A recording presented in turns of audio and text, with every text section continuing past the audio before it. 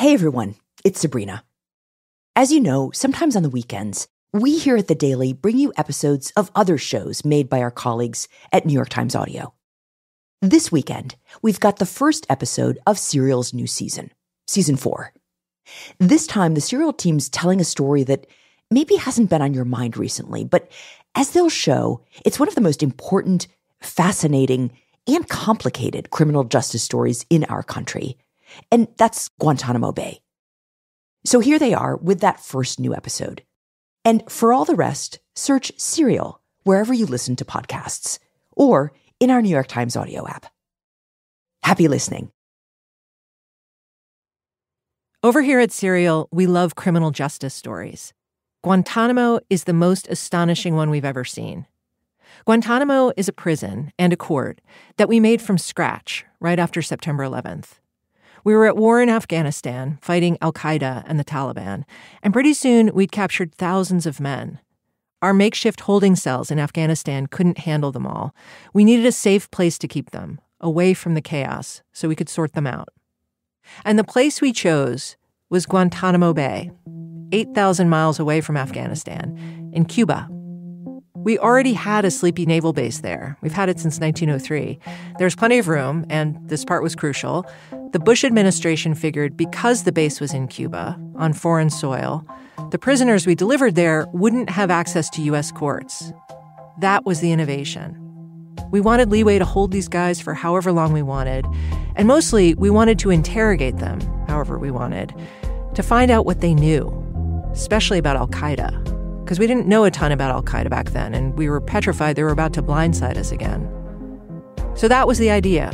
Guantánamo wouldn't be a traditional POW camp. It'd be a new thing, with new rules. The problem, well, there were many, many problems. But the problem that dogged Guantánamo the whole time, and which became apparent pretty quickly, was that these weren't the guys we thought they were. All told, 780 Muslim men and some boys were held at Guantánamo. And even the ones who were Taliban or al-Qaeda, they were overwhelmingly low level, like foot soldiers. Other prisoners, we never figured out exactly who they were or if they posed a threat to us. Our intel wasn't so hot. We'd shipped all these prisoners to Guantánamo without a solid plan for letting them back out. Many people sat there for 2, 3, 5 years, and some 12 years, 14 years, 16 years. We didn't know what to do with them. 30 men are still held at Guantánamo. And the cost? The last time someone tallied it up, $13 million a year. Per prisoner. Guantánamo is probably the most expensive lockup in the world. Astonishing, no? Dana Chivvis and I, Dana's worked on previous seasons of Serial. She's going to be my co-host this season. Dana and I have been trying to do a story about Guantánamo for years, almost a decade. Our first attempt was in 2015. Sarah and I had flown down to Guantánamo, or Gitmo as it's often called, for the official media tour, the only way we could see the prison. The experience was strange, almost as soon as we arrived. We were picked up at the airport by 2 soldiers from public affairs. Would any of you guys like to stop at the small little mini mart real quick on this side? It's just a small one just to get if you want a snack or something. They also have souvenirs there, but you'll have another chance to get more souvenirs on the other side. Guantánamo has 3 gift shops. Recently, the gift shops did a collaboration with Disney, so you could bring home a t-shirt that says Guantánamo Bay with a Minnie Mouse on it. Or one with palm trees that says, "It don't get mo better than this." For the mindful, there was a coffee mug with a simple mantra, "Be here now, Guantánamo Bay." We passed up the souvenir offer on day 1. Maybe you caught Sarah's hesitation in the tape. Because how inappropriate. But by day 3... Oh, I'm totally getting a bobblehead. There we were, shelling out cash for Fidel Castro bobbleheads to bring to our loved ones back home. To be at Guantánamo is to be worn down into a if you can't beat 'em, join 'em posture. It's a company town. The company is the U.S. military. Everything in the town belongs to the U.S. military. The car wash, the high school, the bowling alley, the Ground Zero paintball range. And of course, the story of Guantanamo that they tell you at Guantanamo about what they're doing. That also belongs to the military. Our mission today is to provide safe, humane, legal, and transparent custody of the detainees here. They didn't talk about the history of the prison, why it's here, what went on here, who's still being held here. They talked about the mission, and they kept it tight, from the camp commander all the way down the chain. Our public affairs escorts, a medical officer, a guard. Safe, legal, transparent care. Safe, legal, humane, and transparent. Legal, transparent care and custody of detainees. Care and custody of the detainees. Providing compassionate care for these detainees. Transparent care, custody, and control. The UN has said the treatment of the detainees at Guantanamo is, quote, cruel, inhuman, and degrading, and that their detention and past torture are violations of international law. But at the prison itself, what we heard from our military tour guides was about how well cared for the detainees were. They can give their own clippers, toothpaste, soap. They also get some snack-type items based on their compliance. It's not that anyone was unprofessional or impolite with us. The soldiers we spent the most time with, the public affairs escorts, were considerate hosts, picking us up a little after 6 a.m., engaging in small talk. Sarah and I spent a lot of time oohing and ahhing the sights they pointed out. Look at the color of that water. Yeah, it's amazing. Commenting on the weather. It's really, really, really hot. It's Afghanistan hotter, I'm sure, right? Yeah. Volumes hotter? Well, yes. Volumes hotter. While behind us sat 2 prisons housing 122 men, the vast majority of whom had been there for more than a decade without charge. It's beautiful. Look, this is so pretty. Like a garden.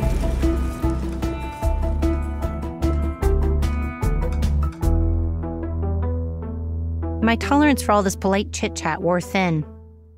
Standing on a cliff above the sparkling sea, next to a small building where the adolescent prisoners were once held, I had a tiny meltdown. I think I'm hitting the part of the day where the fucked upness has just gone to my head. What'd you say? I think I'm hitting the part of the day where like the heat and the fucked upness of everything is like just taking out my sensibility. What do you mean? I don't know, I just feel like loopy from all of this. Oh, you do? Well, it's exhausting because you're like pretending. Everything is pretend. That's what I'm We're in a play and we're playing our part. Everyone's doing their part. It's the pretending that's making me lose it right now. Recently, I looked back at my notes from that time. I'd written, went to some lookout area. I pretended to give a crap about the view. You could see naval thingies in the water, used to tie up battleships in the bay. It was a nice view, for sure. Lots of hills. Some green, swampy, mangrove-looking things out on the bay. And then, it really is like theater. You're pretending to report, or else you're pretending to report the story they're telling you. And they're pretending to believe that the story you're doing is the one you've told them you're doing. You're pretending to believe all the bullshit they have to tell you, and they're pretending that they're believing that you're believing it. And everyone knows the only information you want is stuff they either don't know or couldn't or wouldn't talk about, even if they did know. Everyone acts chummy and yucks it up, including us. What we wanted to know is what the people working at Guantanamo thought about Guantanamo, how they saw their jobs. They were part of something extraordinary. So I was asking pretty much everyone I met what they thought about the detainees and their status, sincerely asking. Does this place feel like it's winding down? A lot of the prisoners have been cleared to leave. They aren't even supposed to be here anymore. How do you feel about that? And they'd look a little stricken. They said things like, I don't know, I don't have any personal feelings, toward these people. Or, this line of questioning makes me completely nervous. One guy told me it was unfair of me even to ask. We started to give up on the idea we could have a normal conversation with anyone. Lucky for us, one of our public affairs escorts was a delightful ray of sunshine in the form of Army Specialist Raul Sanchez. Raul was cheerful and chatty. He seemed looser than the other escorts. We're like a Disneyland employee. That was a joke. Definitely a joke. It's nothing like Disneyland. They have no churros here, so. Within an hour of meeting him, we'd learned Raul was from Arizona, newly married. He was leading a group for LGBT service members, co-hosting a show over at the radio station. And he seemed genuinely interested in the history of Guantanamo. So after a couple of days, I pitched my question to Raul. Raul, I said, some of these guys have been cleared to leave for 4 or 5 years now. And yet all around us, there's this massive apparatus to sustain their confinement. Do you ever struggle with that idea? I never struggle with the idea, because I feel that we have pushed our limits so far to make such a humane environment for them that every day we're trying to seek new ways to try to make this place a better environment, to make it a better living situation. Oh my gosh, poor baby Raul. That is present-day Raul Sanchez, years after Sarah and I met him at Guantánamo. I played him that same tape you just heard of him answering Sarah's question about the detainees. He told me he remembered that conversation. Oh my gosh, because she caught me. That question caught me. That was in a moment where I was realizing things, and she caught me, which is why I don't sound as quickly eloquent as I usually do. Yeah. You know, Yeah, I didn't heard sound myself. as canned. No, I didn't have a canned answer because I was agreeing that they should just leave. In that moment, I felt like, or at least I feel right now in my heart, what I wanted in that moment was just for you to take me back home with you guys and take me off the island. Yeah, I felt trapped. I felt trapped because I couldn't say anything. I couldn't know. I was now, in that moment, I was now lying. Raul, of course, couldn't tell us any of this back then. He was still on the job. That's why we never did a story in 2015. We couldn't get anyone to open up to us. But even as Guantánamo faded as a topic of national discussion, we kept thinking about it, wondering what was going on down there. We figured there has got to be a way to do this story. We even tried writing a TV show about it, a fictionalized version of Guantánamo, which, humbling. But while we were researching it, we had all of these fascinating off-the-record conversations with former personnel and former detainees. And so we started to wonder, maybe enough time has passed, enough people are back in civilian life.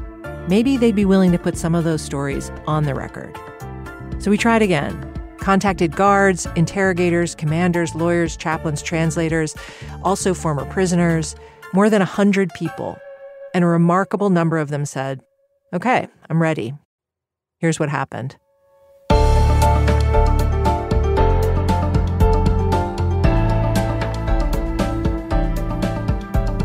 There's been great journalism about the legal maneuvering to justify Guantánamo, and about the detainee abuse, and about the politics and policy. But what we were after were the insider stories. A history of Guantánamo you could only get from the regular people who went through it, the people caught inside a justice system that at its core was made up. What were they thinking? If they could speak as themselves, for themselves, what would they say now that they couldn't say then? A lot, as it turns out. From Serial Productions and the New York Times, this is Season 4 of Serial, Guantánamo, one prison camp told week by week. I'm Sarah Koenig. And I'm Dana Chivvis.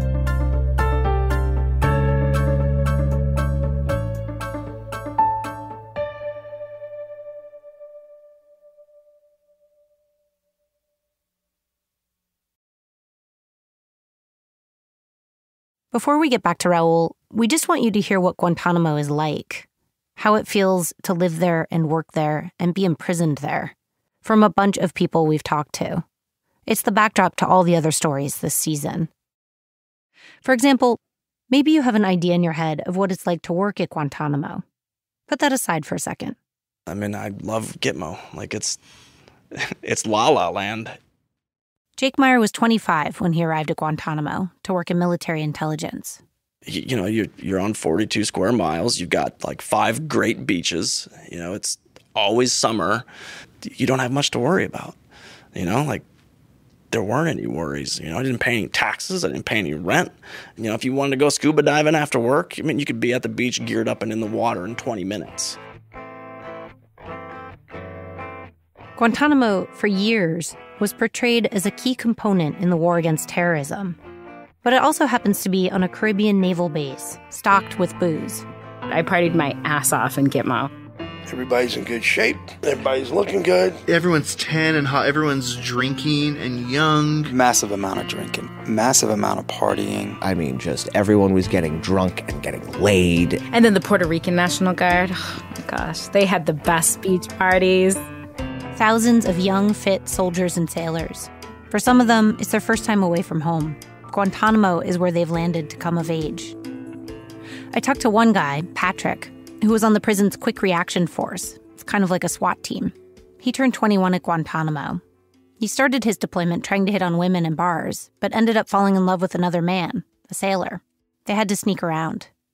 What would you do together? What types of activities would you do? Or, like, where would you go to Lots just of be alone? sex. Okay. You asked, and I felt if you felt the need to ask in that way, I'll just be explicit. I asked the question, and I heard myself asking sexual it, activities, right? Okay, activities of a sexual nature. Sexual activities. Okay. Where? Never mind. So it felt very like college-like, without it being, obviously, the next day wasn't classes, it was Gitmo. Remember, the original purpose of Guantánamo was to get fighters off the battlefield, out of the way, to a place where we could question them. Guantánamo was a hastily built intel factory. Chaos. Simply put, it was chaotic. Well-meaning chaos, but chaos nonetheless. That's Paul Rester. He oversaw the military's intel shop at Guantánamo in the early days. When he first got there, Guantánamo was already crawling with people from 3- and 4-letter agencies: CIA, FBI, DIA, NCIS. Some were seasoned al-Qaeda investigators. Others were fresh out of Army intel school. All were competing for access to the detainees. To streamline the scheduling, they teamed up. 3 interrogators, plus an interpreter. So that's 4 people trying to interrogate a single detainee. At the same time. They're all sitting in a room together. At the same time. And oh, by the way, the only person in the room that's got any area studies knowledge of what they're talking about is the detainee. I try to explain everything I can. Omar Degayes, a former detainee, was picked up in Pakistan. And try to persuade them that we're not the people they're looking for. For him, and for a lot of other detainees who didn't know much or anything at all about al-Qaeda, the interrogations were maddening. The same questions over and over again for months, sometimes years. They'd say, "I've already answered that. Go back to the file." Or they'd stop speaking at all. The American strategy could be mystifying. Another guy, Murat Kurnaz, he was 19 when he was taken to Guantánamo. He said he had this one interrogator who kept talking about the time he spent in Germany, where Murat's from. He told me a lot of stories about his life, and it was really boring, but he told me lots of stuff from his hashish, using hashish and stuff like that with young German parties, and a lot of crazy stuff. But Did you say anything? Did you just sit there and listen to it? Yeah. I couldn't go away. I had shackles on the ground. I was locked to the ground. I couldn't stand up. Yeah. In the beginning, the detainees didn't have a choice about the interrogations. They were forced to go. That's what made Guantánamo Guantánamo. To do what we wanted to do there, we ended up breaking international law, sidestepping the Geneva Conventions, which give certain protections to prisoners of war. Instead, the government argued that the men we'd captured weren't prisoners of war. They were something else. They called them unlawful enemy combatants. And according to this line of thinking, unlawful enemy combatants were not protected by the Geneva Conventions, which meant we could play by a different set of rules. We could scream at them for hours, leave them shackled to the floor.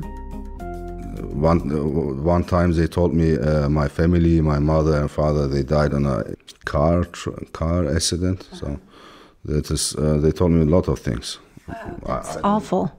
Yeah, they told me all my family, my brothers and mother and father sit in the car and they had the accident. So, but he didn't. He told me he can't tell me any details, and he's not allowed to talk with me about it. So he just told me that very short and said, "I can't tell you this." So, yeah. Was this an interrogator who said this? It was an interrogator. Yeah. I didn't know if I should believe him or not. I didn't know. Murat didn't learn his family was alive until years later, when his lawyer gave him a letter in his mother's handwriting.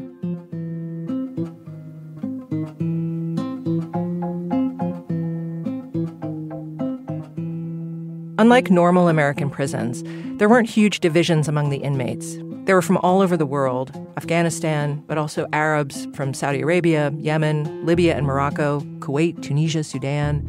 There were a few Europeans, 2 Australians. Those guys tended to be released first. They spoke different languages, which is a barrier in the beginning, but then they started learning each other's languages, including English. They were Muslims. They'd all been grabbed in the same conflict. Omar Dagais said they knew who was al-Qaeda. Of course we knew who was Qaeda, and they were obvious because they spoke the way they spoke, how they communicate even inside. They had a different system.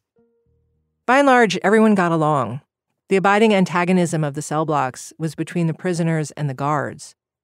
Often the guards would come in hot, hostile, or scared. They'd been told, like the rest of us back home, that these were the guys. These are the men who attacked us on 9/11. But after a while, some of them would start to doubt. A former guard who worked in the blocks in the early years, he said by the end of his tour, he could differentiate among the detainees. He was like, wait a minute.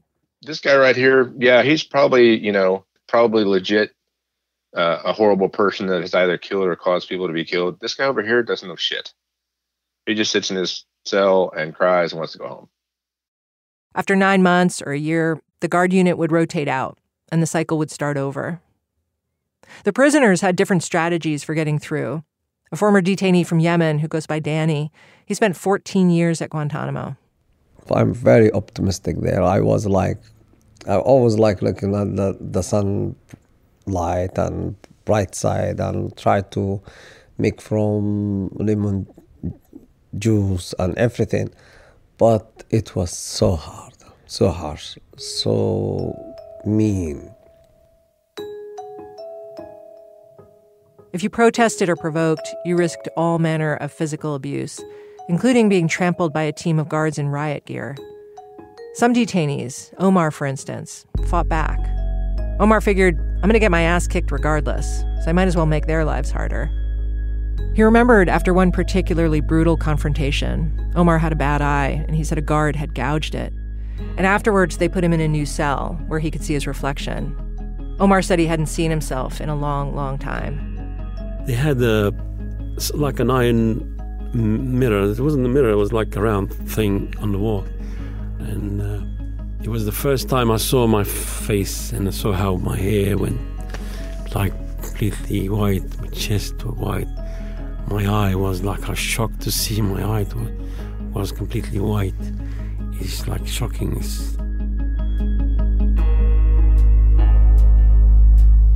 What were you most scared of in Guantánamo when you were there? Most scared of? Yeah. I don't know, maybe we don't know what's going to happen. It's like you've been there for years. And there's no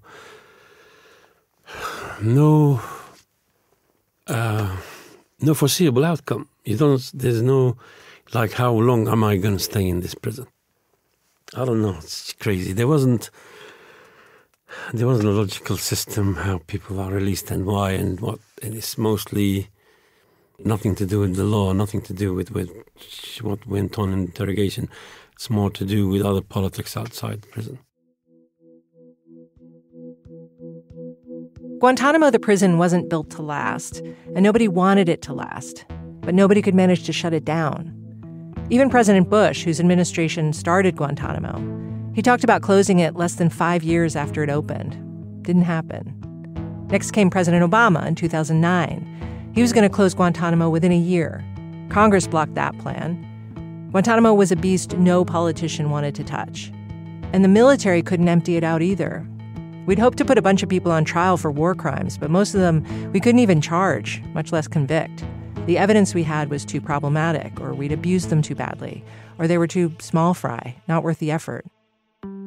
We tried other ways to sort them, to determine which detainees posed a threat and which ones didn't. But the people who did get cleared for release or transfer, a bunch of them, they still couldn't leave. We had nowhere to send them. Couldn't send them home. We considered their governments too unstable. Couldn't find another country to take them, refused to take them in ourselves. decade in, and we were all stuck. And so began the languishing of Guantanamo. Jake Meyer, the intel analyst, he first got to Guantanamo in 2005. The op tempo was high. Everything was moving. Like, you were a part of something big. So you're caught up in the momentum. You're caught up in, this constant intel collection, as fast as you could get it. 6 years later, he came back. Totally different story. By then, 2012, the intel mission, Guantanamo's primary mission, was pretty much done. There were about 170 prisoners left. We'd gotten whatever we could from them. The beehive energy of the place had dissipated. And there's a lot less people there. It's like a ghost town. So, the party moved on, I guess. And, everybody was kind of just like, what is going on now? There's just this feeling of everybody's just like, why are we still here? The majority of prisoners were living communally in a new modern prison by this point. They had access to movies, books, CD players. They did art projects, made fantastical things out of cardboard. They could finagle special items from the Nex, the big store on the base. Interrogations were optional, and one former detainee told me, kind of pleasant. But the perks didn't obliterate the facts. President Obama's second term had begun, and Guantanamo stunk of permanence. In early 2013, the detainees began a hunger strike, which grew and grew, attracting attention all over the world. The hunger strikers' message was the same as ever. Either charge me with a crime or let me go. And that's pretty much how things were when Sarah and I got to Guantanamo in 2015 and met Raul. The prison was maybe closing, maybe not closing. And there were 122 men still there, with no idea of when or if they would ever leave. So when I called Raul years later, what I wanted to know was, what did people like him, whose job it was to tell the official story of Guantanamo, what did they really think about working there? What was the unofficial story? Of course, Raul can't speak for the thousands of people who have worked there over the last 22 years, but he did have a story to tell me about why he was so desperate to leave Guantanamo and what happened to him after. By the time Sarah and I met him, Raul had been in the Army for 8 years already. Before Guantanamo Bay, the military was my entire world. I was talking about it every single day. Every day. I loved it. I took advantage of the military. The military did not take advantage of me. Raul told me when he was graduating from high school, he needed some direction. The military gave him that, and he got to do incredible things. They sent him to Hawaii, paid for him to go to culinary school. He got a $20,000 bonus when he enlisted in 2007. Before Guantanamo, he deployed to Kosovo and to Afghanistan, which, surprisingly, he loved Afghanistan, lost his virginity at Bagram. I became super gay there. Like, I would get my hair dyed black. I would get my eyebrows waxed because on the German side, they had a Russian-ran barber salon. And so we would go in there and get facials and all. It was crazy. After Afghanistan, Raul's next deployment was to Guantanamo Bay, Cuba, the Pearl of the Antilles, which it says on the signs at Guantanamo, the Pearl of the Antilles. Raul had never been to the Caribbean before. Raul's job was to escort reporters like Sarah and me around the base and into the prison. Like most of the public affairs staff, and most of the staff at Guantanamo, actually, Raul didn't know much about the detainees. But he was excited to tell reporters about all the good the military was doing for the prisoners. I was so excited for you to come out there, for Fox News, for BBC, for Al Jazeera News to come, so I can share the message of what we had to do as a military and that we were going over and above as if we were some, Salvation Army, and that we are there to keep them safe and to send them back to be with their family. Mm-hmm. And that's what we're doing. We are humanitarians here. That was my belief. That is what we were fed to be told. That is how we talked about it. That is what we believed. But the job was really stressful. And not just for the public affairs staff. A lot of people told us this. The flip side of the drinking culture was an intense anxiety, a fear of getting in trouble. It was like they were under the world's microscope. Sometimes the detainees would tattle on the guards. Sometimes their own leadership would go after them. Slip-ups, mistakes, and boneheaded decisions that would normally be handled with a slap on the wrist could wind up in Article 15 proceedings at Gitmo. Raul told me he preferred the fear and anxiety of Afghanistan. At least it was fleeting. At Guantánamo, you're like on edge the entire day. You can't really think. You can't be productive. And that's what was happening there. The public affairs staff especially were in a tricky position, caught between reporters who were notoriously impatient with government public affairs types and their own commanding officers who were watching their every move to make sure they didn't say too much or the wrong thing. So they kept to the safe harbors of their talking points. Present-day Raul demonstrated for me. For instance, if a reporter had asked, "What percentage of prisoners are hunger striking right now?" a question Sarah did ask, Raul might have said, "Thank you so much for that question. Our enteral feedings are overseen by our nursing staff." And making sure that they're really staying safe, because our biggest takeaway and our biggest mission here at Guantanamo Bay is making sure of the safe and humane, legal, transparent care and custody of our detainees. And so, this fully falls into that humane part. We want to make sure that we're caring, oh yeah. The safe, legal, humane thing, Raul said part of its power was in just how long it was. It didn't roll off the tongue, but what it did do was it was just long enough to make you roll your eyes or not ask those questions or be inconvenienced. It was just long enough. You're so right. We were so bored by the time you got to the end of that line that we just... Yeah. You're not going to get anything from us and we're going to just tire you down. Yeah. What was the worst question a reporter could ask you? Camp 7. Camp 7. For nearly 15 years, Camp 7 was the super-secret compound where the government held its most important prisoners. These were the people accused of plotting 9/11, like Khalid Sheikh Mohammed and other supposedly high-ranking members of al-Qaeda, prisoners who had been held and tortured in secret CIA prisons overseas. For a long time, everything about Camp 7 was classified. Who was there, what went on there, and certainly its location at Guantánamo, down an unmarked dusty road, tucked away in the scrubby hills. So if a reporter asked a question about Camp 7, like, "If we have extra time, can we look for Camp 7?" which Sarah did ask. If we have extra time, can we look for Camp 7? Raul and the other public affairs people would deflect.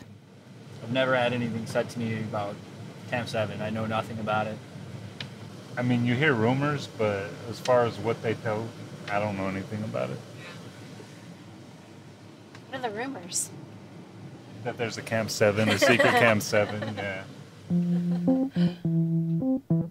Raul got the impression they were supposed to act as if it wasn't worth thinking about, like it might not even be real. Doesn't exist. Don't even ask about it.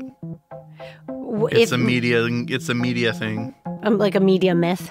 Yep. And it was violently made sure that we didn't know anything. It was like, you don't know anything. Don't say you know anything. Colonel Heath is the only one who could talk about it. You know nothing. But he said they did know about Camp 7.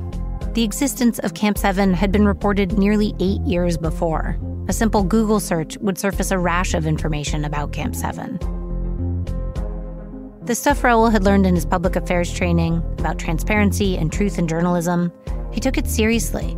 But now he was starting to feel uncomfortable. We didn't have this experience of being shady. We didn't have this experience of, telling lies.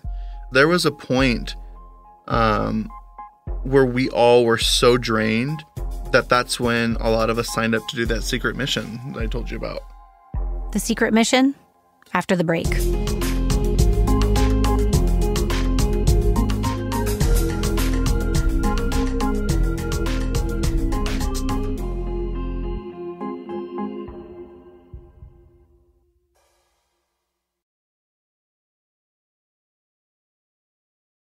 Raul's secret mission came a few months into his deployment. He didn't really know what he was signing up for. He just knew it was a chance to get away from the tours and the reporters and work inside the prison. The mission was combat camera. It's not specific to Guantánamo. It's a regular military job. Instead of carrying a weapon during an operation, you carry a camera to document it for the commanders and for posterity, I suppose, although the DoD has never released combat camera recordings from the prison. Raul's job on combat camera was to film the detainees who were on hunger strike as they were forced from their cells and then force-fed. He didn't really have a problem with the idea of force-feeding the hunger strikers.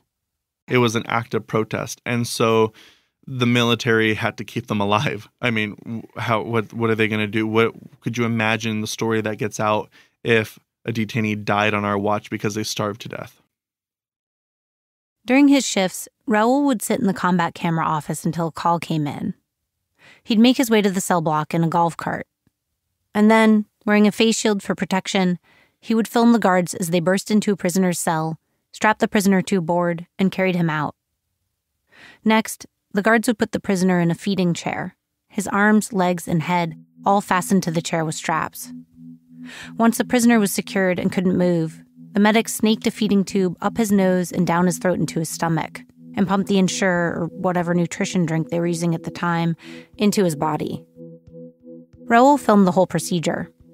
Sometimes, as the prisoners were being force-fed, they would speak directly into his camera.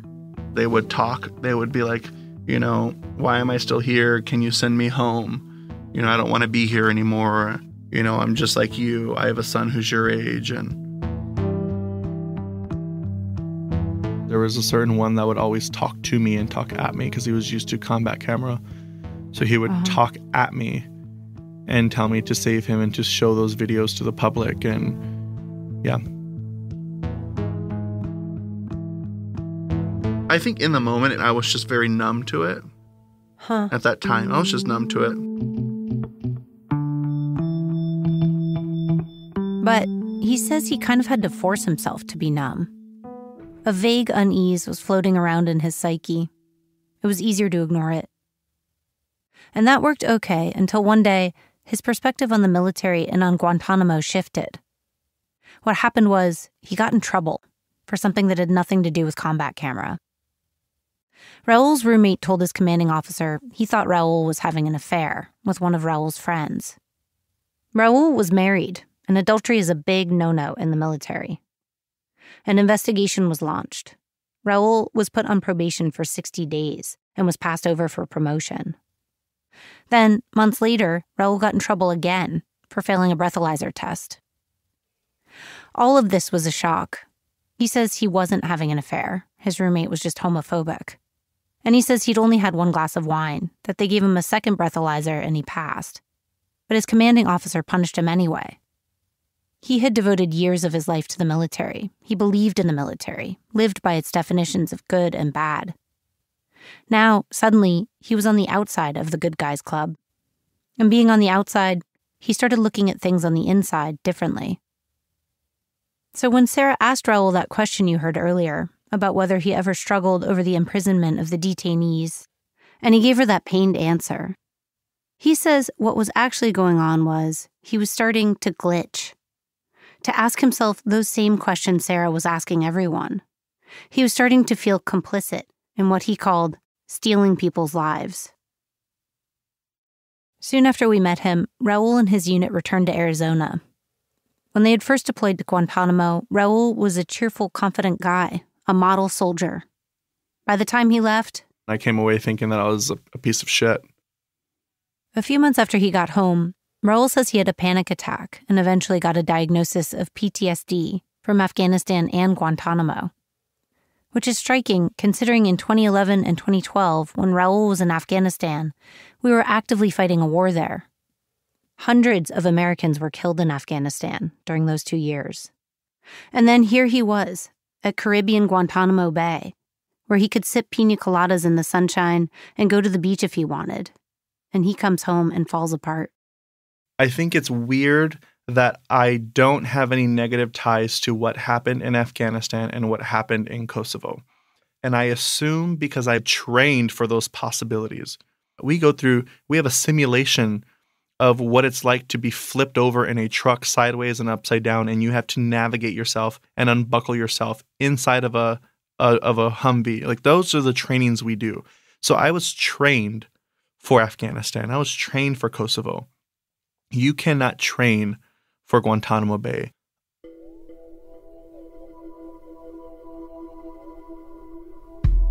You cannot train for a thing if you don't know what it is. If the people around you aren't being honest about the whole trembling heart of the endeavor. What made Guantanamo so confusing was that to satisfy our terrified post-9/11 needs, We had to shove aside the old, time-tested rules about how to treat war prisoners. And for the ordinary people who had to operate inside the new rules, there was a gap between what they were being told and what they were seeing for themselves. Thousands upon thousands of military personnel, hundreds of prisoners, everybody trying to bridge that gap. Everybody scrambling through the same experiment. This season of Serial, a history of Guantanamo, told by people who know things the rest of us don't, about the consequences of an improvised justice system. It's going to be 6 stories, starting with a guy who acted out the stuff of nightmares, which, at the time, all part of his job. That's next time.